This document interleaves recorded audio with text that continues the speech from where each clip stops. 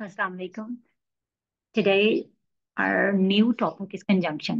Conjunctions क्या होते हैं और हम उनको कैसे पढ़ते हैं? Conjunctions are very important in our basic grammar. तो सबसे पहले हम ये देखते हैं कि इसकी असल में जॉब्स क्या हैं. What conjunctions do? Conjunctions basically करते क्या हैं? इनका काम होता है टू या फिर मोर देन टू सेंटेंसेस को आपस में ज्वाइन करना. ठीक है, सेंटेंसेस भी हो सकते हैं, वो वर्ड्स भी हो सकते हैं. टू और मोर देन टू सेंटेंसेस को आपस में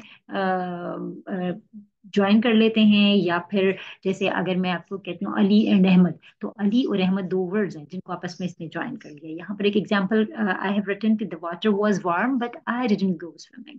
वाटर वाज वार्म को ज्वाइन किया है बट के साथ. ठीक है, that are called coordinating conjunction. यानी पहला काम इसका कोऑर्डिनेट करना होता है दो सेंटेंसेस या दो वर्ड्स के साथ.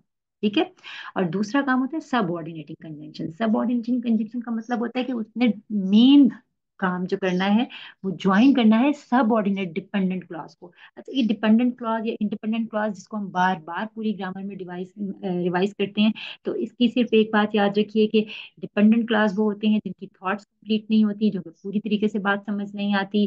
और इंडिपेंडेंट क्लॉज वो होते हैं जिनको हम कंप्लीटली अच्छे तरीके से समझ जाते हैं. Means a one go thought, one go sentence जिसमें हमारी बात कंप्लीट आ जाती है. ठीक है, जैसे यहाँ पे एग्जांपल है I went swimming although it was cold. अब ऑल्दो इट वाज कोल्ड एक डिपेंडेंट क्लॉज है, क्योंकि अगर मैं आपसे ओनली ये बात करती हूँ ऑल्दो इट वाज कोल्ड, तो बात, या इट वाज कोल्ड, तो बात इतनी क्लियर समझ नहीं आती जब तक कि हम इससे आगे या पीछे बात को मुकम्मल ना कर दें. They are called means. अब हमें एक बात समझ आई कि कंजंक्शन के दो बेसिक फंक्शंस होते हैं. Number one coordinating conjunctions, number two सब ऑर्डिनेटिंग कंजंक्शंस. कोऑर्डिनेटिंग कंजंक्शंस का मतलब होता है कि वो दो हिस्सों को या सेंटेंसेस को, दो दो वर्ड्स भी हो सकते हैं, और वो ग्रामेटिकली इक्वल भी हो, मीन्स इंडिपेंडेंट हो, वो आपस में ज्वाइन करें, तो कहलाते हैं कोऑर्डिनेटिंग कंजंक्शंस. ठीक है. अच्छा, इंडिपेंडेंट बार बार मैं इसलिए कोऑर्डिनेटिंग कंजंक्शंस में इस्तेमाल नहीं करी क्योंकि समटाइम्स दो वर्ड्स को भी ज्वाइन करने के लिए कोऑर्डिनेटिंग कंजंक्शंस यूज हो जाते हैं. ठीक है, इसका मतलब है कि they must be grammatically equal. ठीक है, subordinating conjunctions to join a subordinate dependent clause to main clause. Main clause है हमारा आई वेंट स्विमिंग. अब all the it was cold, ये जो all the it was cold है, ये एक सबऑर्डिनेटिंग कंजंक्शन का बकिया हिस्सा है. ऑल दो इज सबऑर्डिनेटिंग कंजंक्शन और इट वाज कोल्ड एक डिपेंडेंट क्लॉज, सबऑर्डिनेट क्लॉज. ठीक है. सो द नेक्स्ट इज, अब coordinating conjunctions always we think from childhood के फैन बॉयज, तो ये जो है ना हमारे एक्चुअल में फैन बॉयज ही हैं जिनको हमने याद रखना है. So what are the fan boys? Fan boys कुछ भी नहीं है, just you have to learn about coordinating conjunction, nothing else. So what are that fan boys? मैं यहाँ लिख देती हूँ और साथ में आपको ये बात समझ आ जाएगी.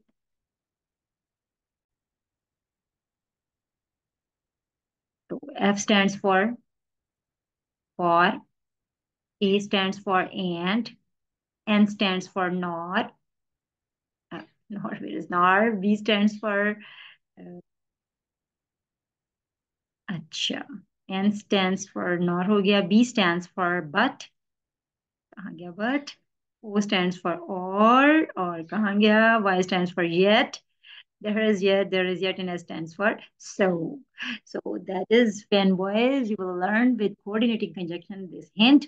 तो आप बहुत आसानी से याद कर लेंगे. सब ऑर्डिनेटिंग कंजंक्शन कौन से होते हैं? ऑल्दो, बिकॉज, सिंस, अनलेस, ये सब हमारे सबऑर्डिनेटिंग कंजंक्शन होते हैं.